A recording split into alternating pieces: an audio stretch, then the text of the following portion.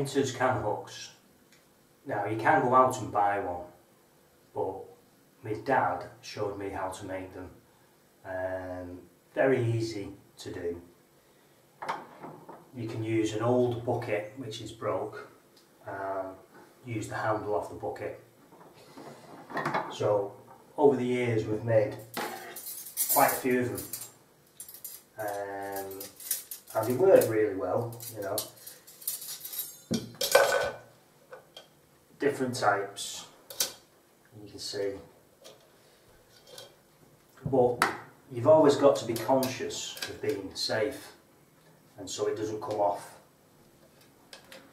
And I ended up making one day that was perfect. That's it.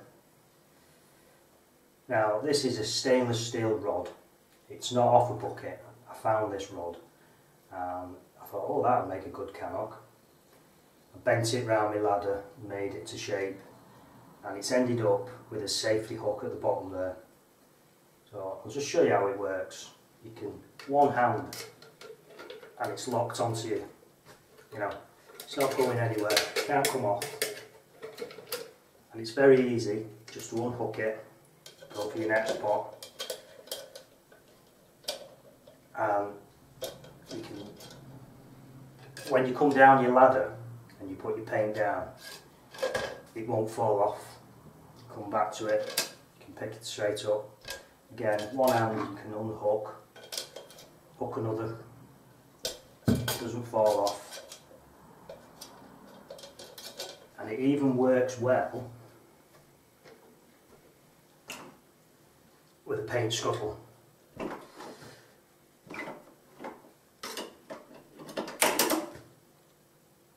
Now, I'll just show you it on the ladder.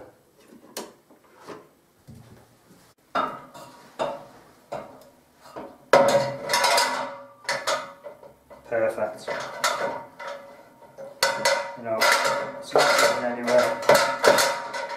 I feel a lot safer using this can hook than some ones that you can buy from the shop.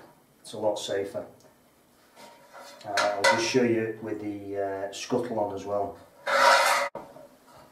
Now with this painter's scuttle, you don't put it on the side, you actually put it round the front and make sure that's where it sits, just like that.